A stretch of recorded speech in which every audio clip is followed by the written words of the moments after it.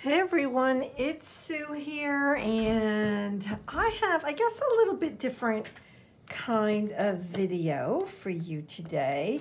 So during Black Friday or Cyber Monday or one of those sale days, I did go on to, it was either Dick Blick or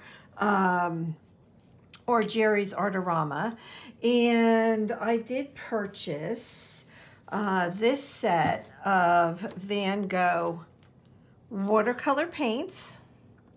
Yeah, I saw Ari use them, and I was like, wow, I really like that. And so I decided, well, I had them in my cart for probably, I don't know, 3 or 4 days. And then I'm like, after I saw her share on her channel, I'm like, you know what, I'm just going to go get them because they were half price. I got them for a really good price of $30, regularly $60. So I was like, you know what, if I'm going to do it, now's the time to do it. So this is the way they arrived, okay? So they come in this beautiful, let me zoom in just a little bit if I can here, in this beautiful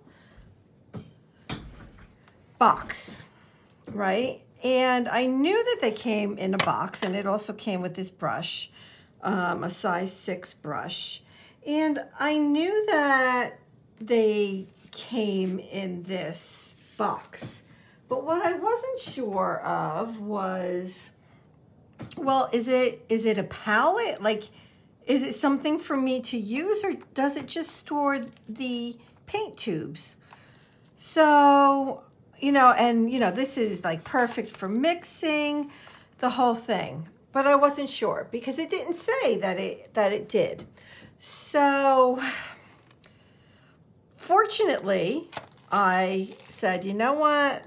I did get it from Dick Blick, that I wasn't sure, and this plastic palette is just a few dollars. So I'm like, well, let me grab one of these palettes just in case. And I'm glad that I did, because I'm gonna put the Van Gogh paints in this palette.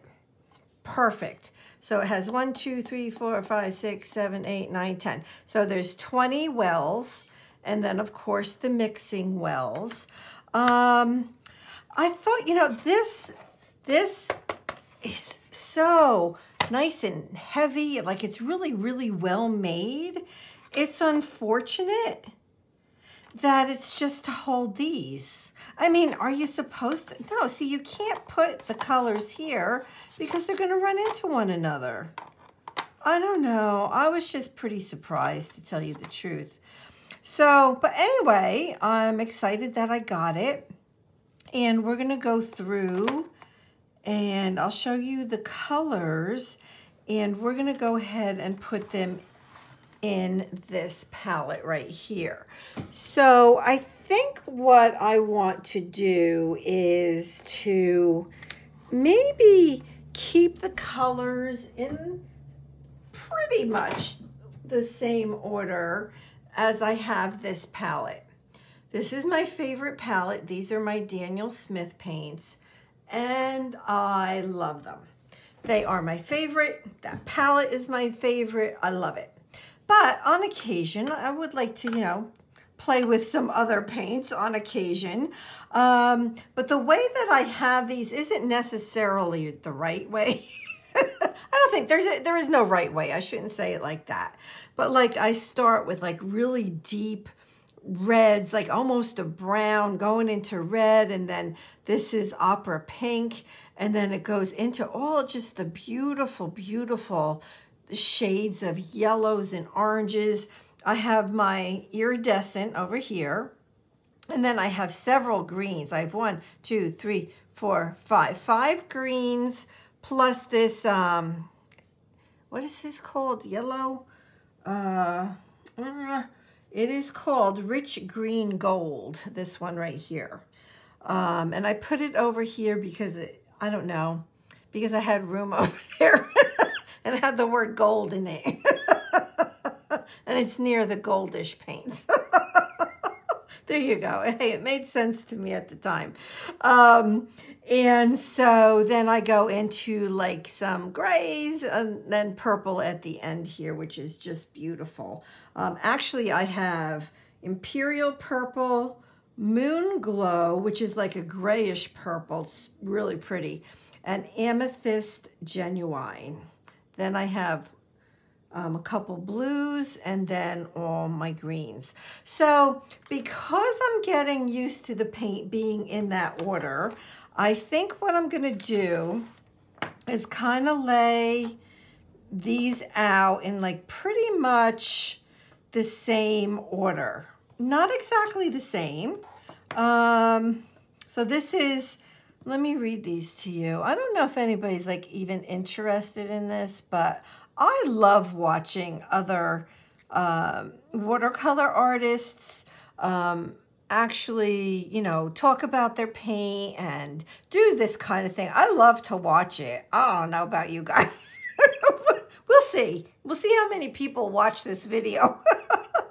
So this is Permanent Lemon Yellow. That's going to go all the way at the end because I have my other bright yellow, which is Cadmium Yellow at the end on my Daniel Smith. Then this is Azo Yellow Medium. And then it goes into a much deeper medium, deeper orange. Actually, this is called Permanent Red Light. See, that looks orange. It has a very orange hue to it. And then this is really deep. So this is Madder Lake Deep. And one of the reasons that I purchased this set as well was because it really didn't, I don't think I had any of the colors. Of course, colors can be called different things for different brands, but for the most part, they had the same names. So I was like, okay, you know, that's worth it to me then. All right, so now I have a little dilemma because I have really two beautiful, beautiful browns right here. So I have Burnt Sienna and Yellow Ochre. Now, Yellow Ochre I do have in the Daniel Smith, so that color I do have. See, for my Daniel Smith, I keep, where is it? One moment, please. Let me see if I can find my round palette. There it is. I got it. I got it. So this one is my Daniel Smith browns into black and then a beautiful indigo. So that's what's in here. And so do I keep these in here? Yeah, I think I need to keep these in here. So what I'm going to do is I'm going to put this, what is it? Burnt Sienna all the way at the end. That's what I'm going to do because I'll know then that that is my brown right here. So my ochre is going to go down here. I have that one, which is a red, and this is a much deeper red. Okay, so I know I'm going to do that like that. How many are in here anyway? 12, I think. 12. So I have 12 paints and 20 pans. So that's great. So I'm gonna, I think, go ahead and 1, 2, 3, 4, 5, 6. Oh, it's 6. So exactly 6. And then I'll put 6 on the other side. Now, what I find interesting is that there's Chinese white. I don't, you know, maybe since this is, I have to try this. See, a lot of times a watercolor artist won't use white because it takes away the transparency and takes away the watercolor look to it. But this is watercolor white, so I need to give that a try. I have no idea where to put it. Maybe I'll put it up here in this end over here. Maybe that's what I'll do. You know what? I'm going to turn this around. like that. Okay, so I think I'm going to put my white up here, and then I have gray. Then I have my blues need to go over here. Maybe I'll put them down here. Let me read what they are. I can barely read these. Ultramarine deep and I can't read that. Something cobalt blue. So 2 different shades of blue. So maybe there and there. This is what? Payne's Gray. I don't think I have Payne's Gray. I know I don't have Payne's Gray in Daniel Smith, or at least not in that palette. Then I have Viridian and I have Permanent Green. So I have 2 greens. So I'm going to do something like this. Now I'm going to take out this brush because I'll definitely use the brush. It's a really nice round brush, size 6, Van Gogh. Now I will store those paints in here. So I'm sure that the reason that, you know, they have this where there's the mixing pans over there is because it's to use wet, right? So if I wanted to do something with yellow, I would take it, I'd put a little bit of yellow there and then put this away here, and then I would use the paint over there. But I like the paint to dry. I prefer it like this. So I'm gonna go ahead and get these colors in here. I'll be right back. Alrighty, so my granddaughter needed me, so I had to hop off for a second. So all you do, and I try to do this fairly carefully, I try to squeeze from the end of the tube like you would, you know, with